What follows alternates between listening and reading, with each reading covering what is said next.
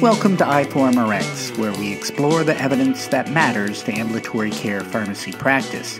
Today we're going to be discussing the manuscript entitled Effect of Genotype-Guided Warfarin Dosing on Clinical Events and Anticoagulation Control Among Patients Undergoing Hip or Knee Arthroplasty, also known as the GIFT study. The article was published in JAMA, the Journal of the American Medical Association, in September 2017. Leading the discussion is Paul Solinsky, a PGY2 ambulatory care pharmacy practice resident at the University of Maryland School of Pharmacy. And joining Paul for a panel discussion about this important article are our invited guests, Dan Witt from the University of Utah and Edith Nutescu from the University of Illinois at Chicago. Warfarin is an oral anticoagulant that has been used in clinical practice over the past 60 years for the prevention and treatment of thromboembolism.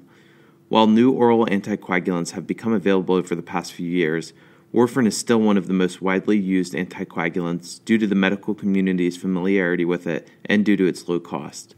However, warfarin comes with many challenges, in part due to the wide variability in dosing requirements among patients.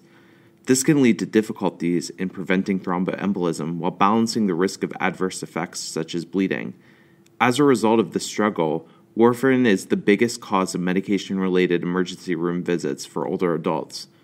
In recent years, there has been interest in using pharmacogenetics to help minimize variability in dosing to ensure both safety and efficacy of this medication.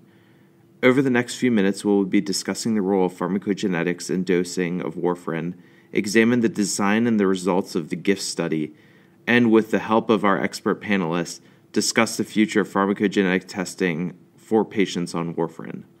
Genetic and pharmacoepidemiologic studies have identified certain genes that can affect the metabolism of warfarin. Around 2008, pharmacogenetic dosing algorithms were developed to help more accurately predict and achieve therapeutic anticoagulation levels based on certain genetic factors. However, the routine use of genotype-guided dosing of warfarin has been controversial due to its high cost, questionable practicality, and conflicting evidence about its efficacy. There are important genetic polymorphisms that can affect the metabolism of warfarin, including the cytochrome P450 enzymes CYP2C9 and CYP4F2, as well as the enzyme vitamin K epoxide reductase complex subunit 1.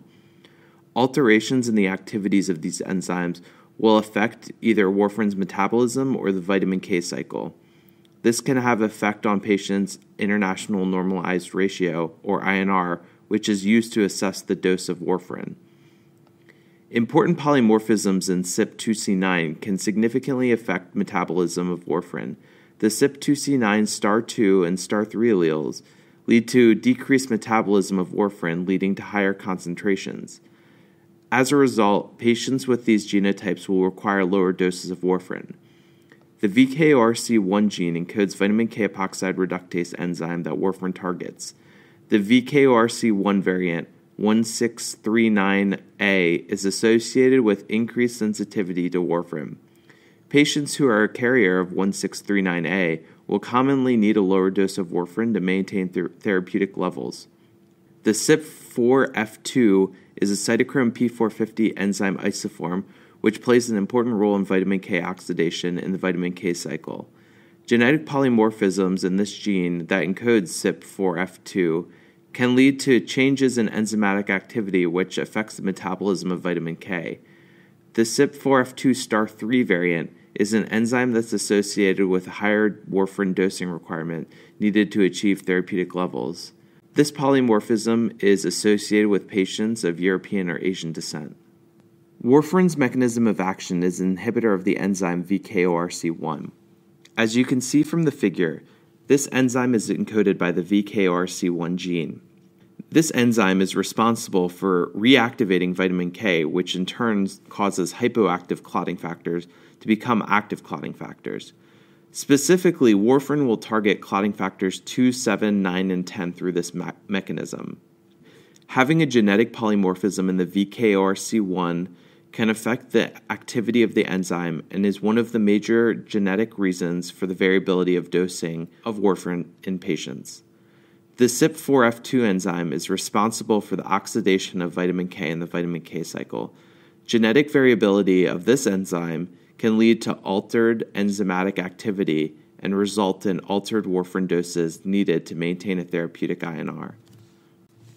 Warfarin is a racemic mixture of the enantiomers R-warfarin and S-warfarin. S-warfarin inhibits vitamin K epoxide reductase 3 times more than R-warfarin. The predominant metabolic pathways of S-warfarin is through the CYP2C9, while R-warfarin is metabolized through a variety of other CYP enzymes.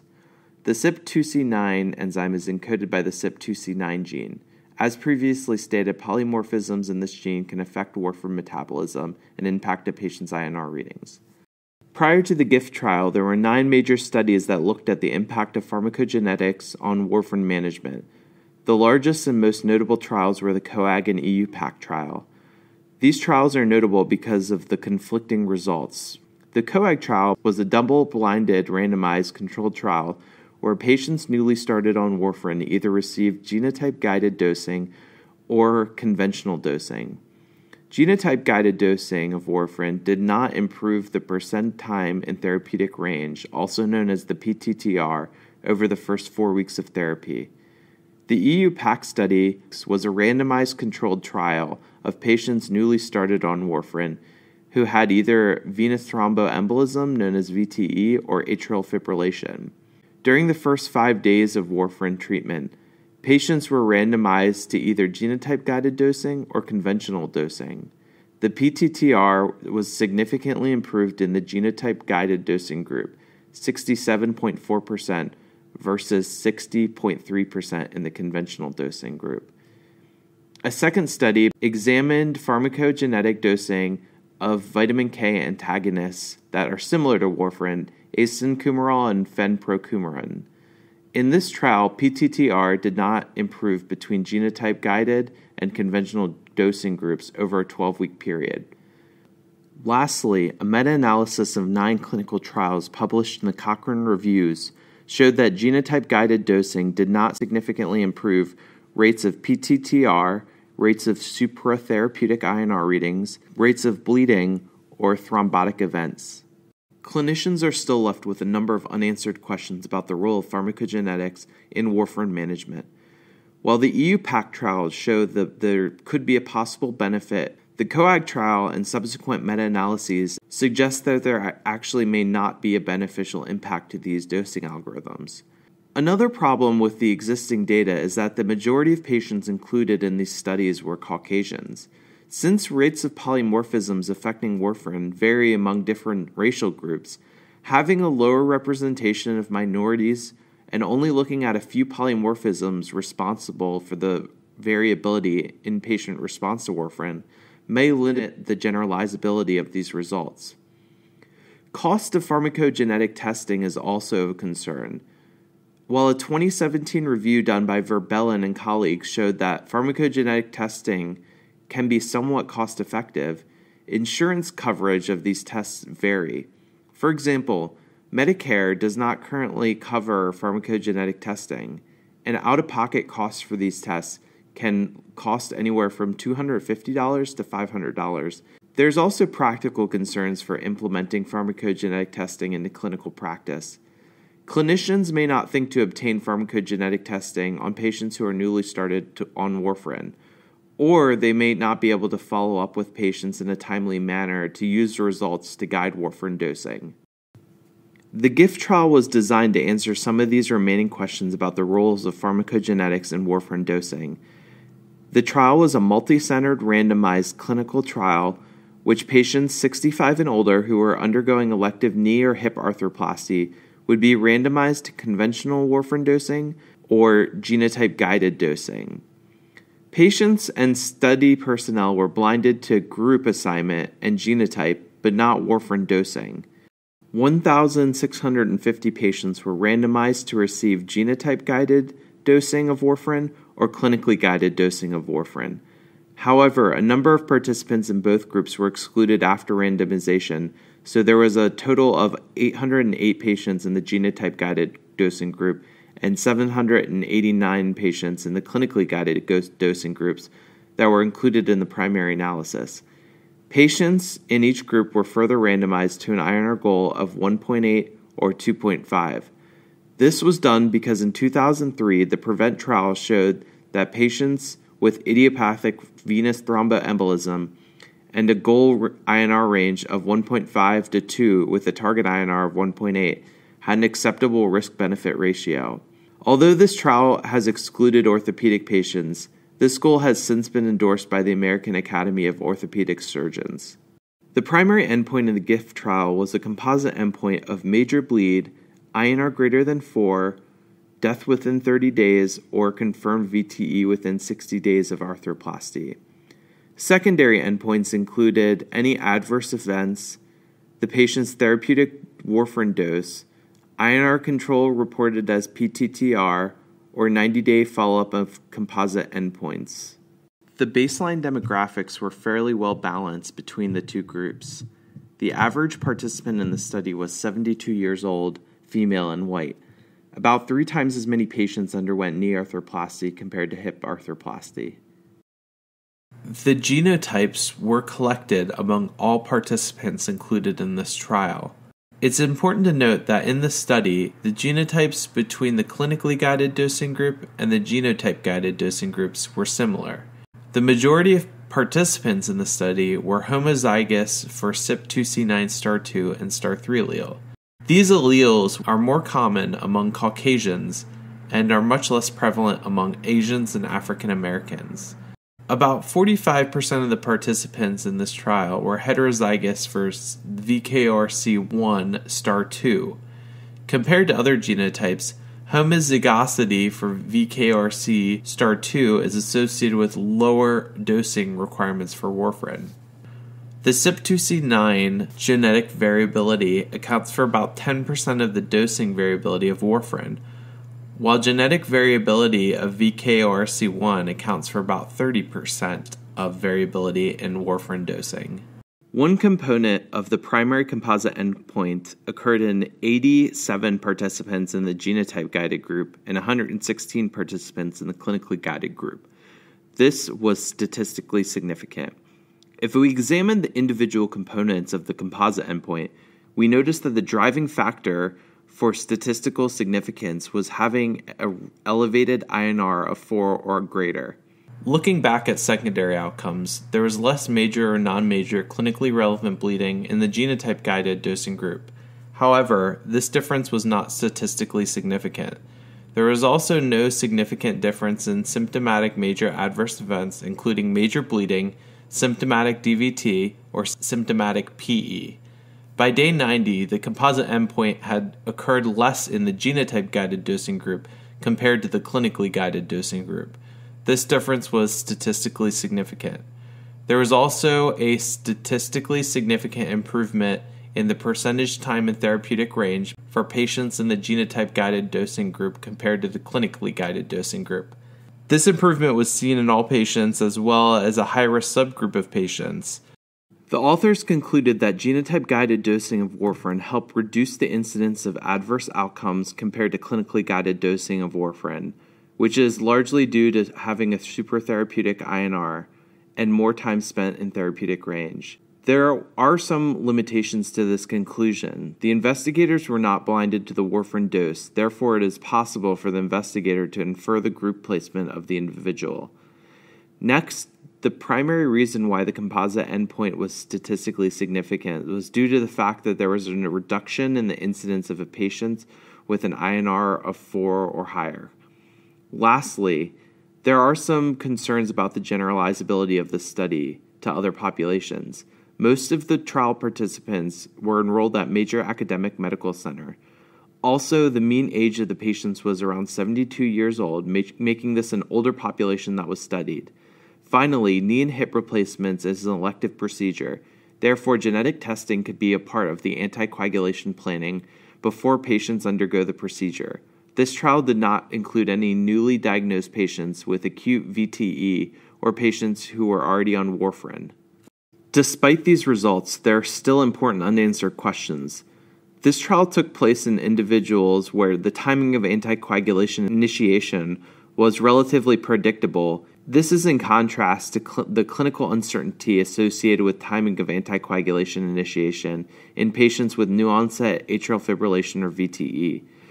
In addition, it is unclear whether the results of the GIFT study can be applied to patients with active VTE, since the participants included in this study were only receiving anticoagulation for the prevention of VTE. Finally, it's important to consider the cost-benefit ratio of genetic testing. The Centers for Medicare and Medicaid Services funded the genetic testing conducted in the GIFT trial, so it's important to see if these results will impact insurance coverage. Now, to help answer some questions in regards to the GIFT trial, I'd like to introduce our expert panel for a roundtable discussion.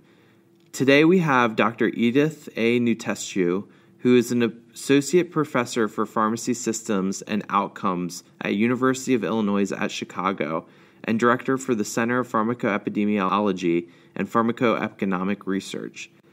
Next, we have Dr. Daniel Witt, who is a clinical professor and chair of the Department of Pharmacotherapy at University of Utah College of Pharmacy.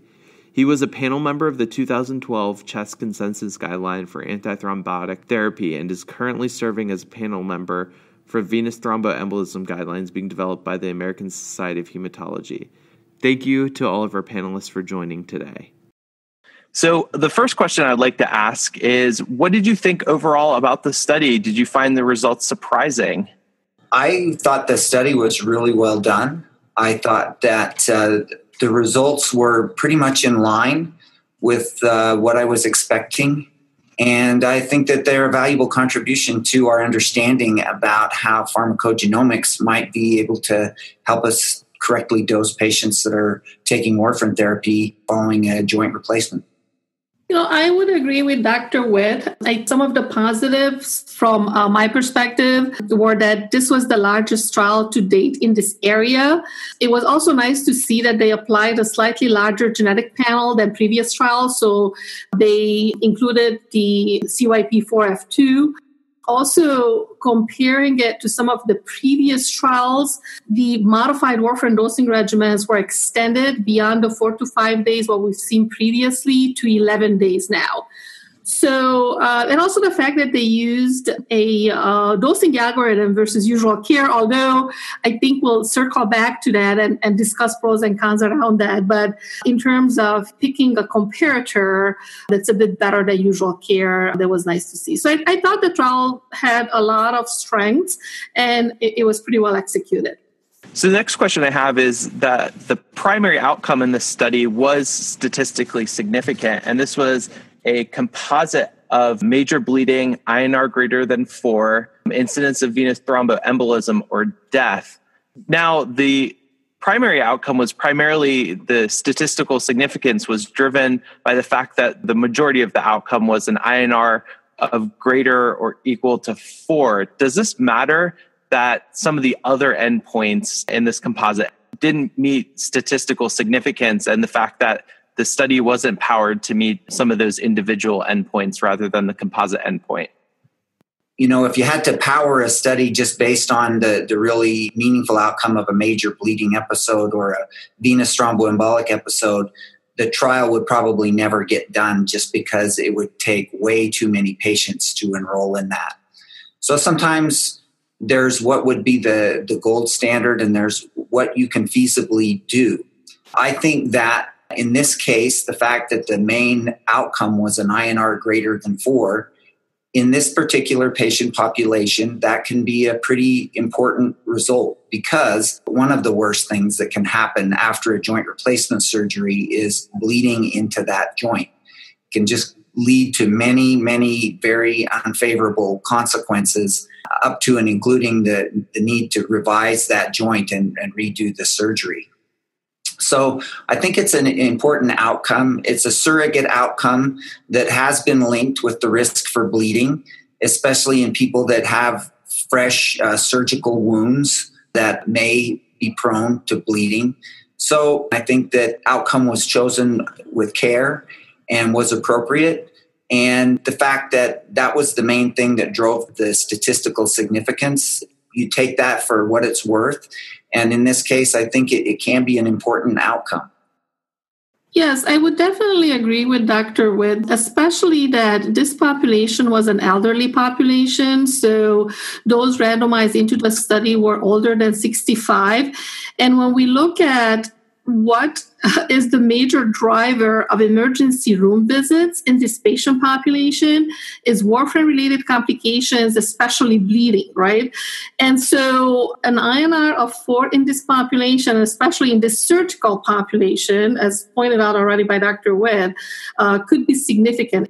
While not statistically significant, there was also a fairly strong trend towards lower major bleeding complications. So 2 events versus 8 events. So 2 events in the genotype group, 8 events in the control group. The p-value was 0.06. And then when you look at the combined major bleeding and clinically relevant and non-major bleeding, 57 versus 74 events. Again, it's a numeric trend, granted, not statistically significant. Fairly large confidence intervals there. But the question is, could this point towards a clinical benefit? So knowing that the trial was not powered to detect these individual clinical endpoints, I think the trends, though, are pointing in the right direction. Next question I have is based on the current recommendations of the Clinical Pharmacogenetics Implementation Consortium. Their most current guidelines on pharmacogenetic testing in warfarin recommends all non-Black patients who are new to warfarin undergo pharmacogenetic testing. Do you think the results from this trial support that recommendation? I don't know that I would go that far. It makes a lot of sense for me in this particular patient population. One, that they're going to be a need for warfarin, and it's a very high-risk situation. There's a very high risk for thromboembolic complication associated with joint replacement surgery, and there's also a great risk for bleeding complications. And so in this situation, I think the factors combine together favorably to make genetic testing in this setting a lot more reasonable than somebody that comes in and say with atrial fibrillation or venous thromboembolism, where you only discover that warfarin therapy is needed right there at the moment. And depending on how fast genetic testing could come back and give you the results, you may have already gotten feedback from an INR or 2 that would give you a lot of the same type of information. So I wouldn't lump all indications for warfarin therapy together, but I do think that in the case of joint replacement surgery, that this is one of the areas where it makes the most sense to do pharmacogenetic testing. This trial has to be put in context of our previous knowledge, especially in context of COAG and the 2 UPAC trials published a few years ago. And so together, the knowledge to date should drive implementation in clinical practice. I would not generalize this to the point to say that now every single patient who receives warfarin needs to be genotyped. So I don't think we're there yet based on this one single trial. But I do agree that if genotyping testing is available and accessible in this patient population, it makes sense because you could have the results available at the time of that first dose, ideally, pinpointing that right dose, avoiding those high INRs. And if I could just jump in a little bit on that, I think that over time, you have seen the cost of a genetic screen that could provide a lot of information about potential CYP polymorphisms that could affect drug metabolism. As that cost becomes less and less, there may come a day when this information, rather than being drawn just in time for the surgery or whatever, it might get drawn just in case, meaning that everybody gets a screen and we already know what their information is. And if you've got that information available to you because somebody has already gotten the genotyping, then obviously you ought to use that if it's available to you. Great. My next question involves patients with African ancestry. In this trial, there's about a little over 100 patients with African ancestry included. In the EU PACT and COAG trials, there was also noted to be a small number of patients with African history included in the trial. So given the small number of Black and African ancestry patients, do you feel like the results from this study would support the current recommendation and support the current view from the CPIC that routine genotyping should not be done in this patient population? Of course, as we know, none of the trials to date have included the CYP2C9 variants, specifically that are more frequent in people of African ancestry. Specifically, when we look at CYP2C9 star 5, star 6, star 8, star 11, those are more common variants in African Americans that are known to contribute significantly to driving dosing. So because of this, the generalizability of the GIFT trial to this population at this point remains uncertain, right? Because we do not have this African-American specific SNPs included in this trial like in previous trials. And so genotype-based algorithms, of course, should incorporate these variants if they are to be applied to patients of African ancestry. And the clinical algorithm and the genotype algorithm that was used in this trial did not incorporate this African-American SNPs. Now, there are trials actually currently ongoing. The ACCOUNTS trial is a 7-center trial ongoing in the U.S. My institution is one of the 7 sites, and we're actually testing an African-American specific algorithm incorporating some of these SNPs that have been demonstrated to drive dosing. So we have emerging information. In a few years, hopefully we'll know more. But to answer your question, at this point, the data that we have is not necessarily generalizable to African-American patients. Okay, so it seems like there needs to be more studies in this area, and they're currently ongoing. Do you think that there's any general policy implications of this study? How do you think it's going to impact how patients receive genetic testing, and if this will lead to more access for patients getting genetic testing done? So I think we've already seen some policy changes in terms of the CPIC guidelines that have already incorporated the results of this trial, and they're recommending genetic testing for non-African American patients. As the price goes down, yes, access will increase, and we'll have to see how CMS will incorporate the results of this. Obviously, CMS has covered the testing for the GIFT trial, and they're considering at the moment of whether reimbursement would be provided in this context. And the one thing I might add to that I don't know if it's a policy decision or not, but I would love to see the people who make electronic medical records or pharmacy management systems be able to, if somebody does have genetic information available, that then gets incorporated similarly to what you would have with the drug interaction screen. So if somebody had a CYP2C9 polymorphism that made them way more sensitive to warfarin therapy, that ought to be in the pharmacy system so that when a drug like warfarin or another drug that was metabolized through that pathway got prescribed, it's alerting somebody. And I think that's right now one of the big gaps that needs to get addressed is how do we, if we have this information available, and like we've been talking about, the day will come when most people will have this information. How do we then make that work seamlessly with the systems that we have available so that it flags potentially harmful situations that might increase risk for patients? The next questions I have is in regard to the cost effectiveness of this study, or how would you estimate that?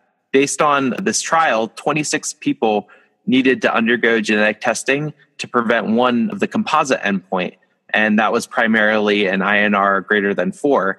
Do you think this would be a cost-effective strategy for maintaining INR control? So I think that the cost effectiveness of this strategy needs to be further assessed.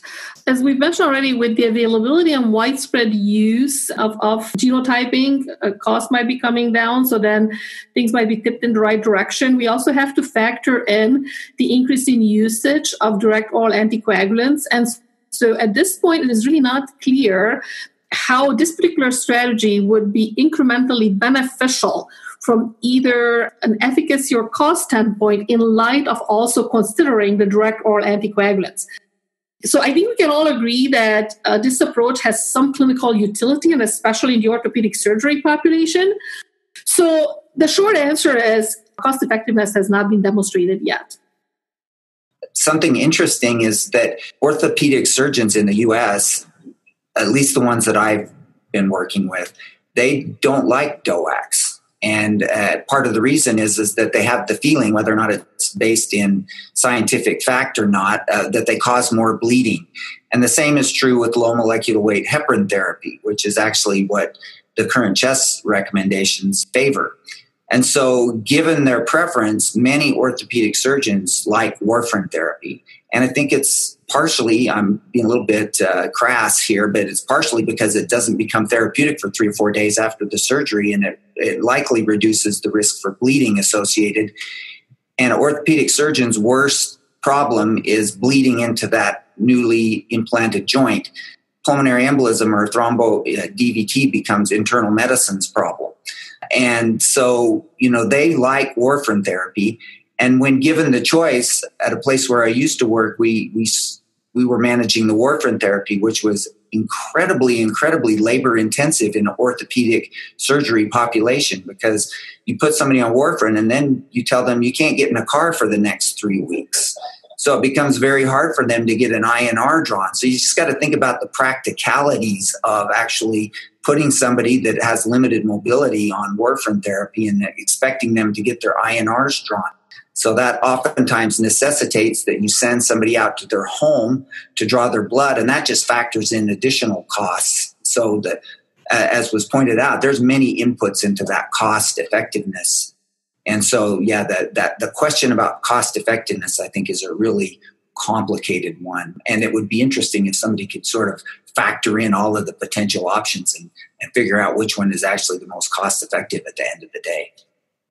Yeah, that definitely sounds like a complicated study with lots of moving parts. Well, thank you, both of you, for your insight and expertise regarding the GIFT trial. So it seems like, in summary, that this trial shows that there's some clinical utility of doing pharmacogenetic testing, especially in orthopedic patients undergoing hip and knee replacement. But there should be some more studies in regards to African ancestry patients and whether this could be a cost-effective strategy going forward and making this more generalized to other indications like venous thromboembolism and atrial fibrillation. But I would like to thank both of you for your time and expertise assessing the GIFT trial. Thank you for listening to this vidcast from iForumRx, where we explore the evidence that matters to ambulatory care pharmacy practice. You can become a member of iForumRx. It's free. Sign up today. And many thanks to the volunteers of iForumRx who give a gift of time, their talents, and the financial contributions that make this site possible.